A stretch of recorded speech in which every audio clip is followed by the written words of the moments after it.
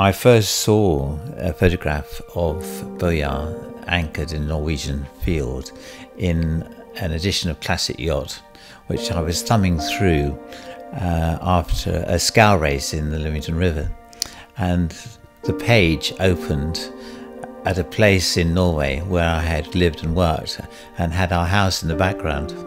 And it just so happened that I was visiting Oslo the next morning to give a lecture in the university.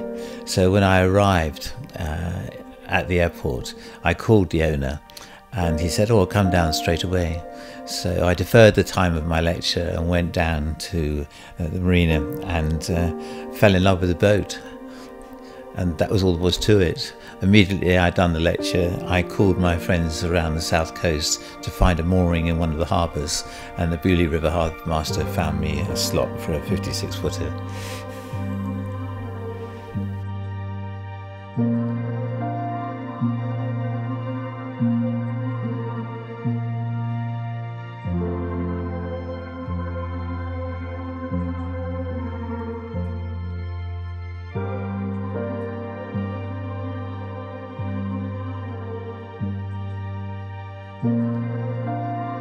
So one of the attractions of Johan Anker was not only his incredible ability as a yacht designer, but he was concerned with the beauty of lines, which in BOJAR don't disappoint. Indeed, as a boat of such breathtaking and effortless beauty, she actually lifts your spirit when you look at her and sail on her, and it perhaps the whole idea of it defines the term classic yacht.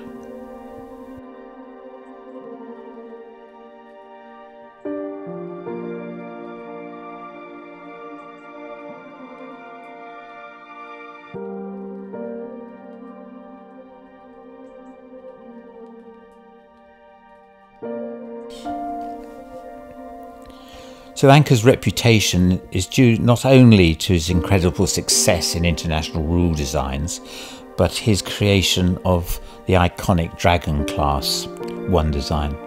Of all the designers of his era, he was arguably the best helmsman. He watched the offerings of Messrs Fythe and Milne cross the finish line behind him. This feel for a beautiful yacht helped him create some of not only the fastest but the most beautiful design of any period.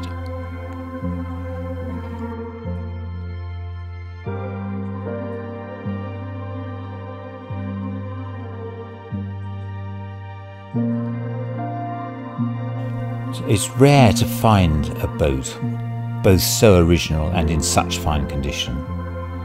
While she's only had a few owners, 3 before we brought it to England, the short Norwegian sailing season and long winters spent inside her own boat shed has certainly helped.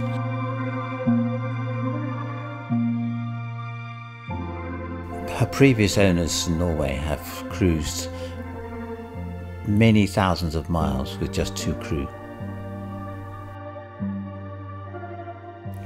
So cruising, whether in Norway or the Solent, is a delight with just 2 or 3 people, because the rig design with a inner forestay and relatively small jibs and a large mainsail, which can be reefed in stronger winds, make for ease of passage and especially exciting racing.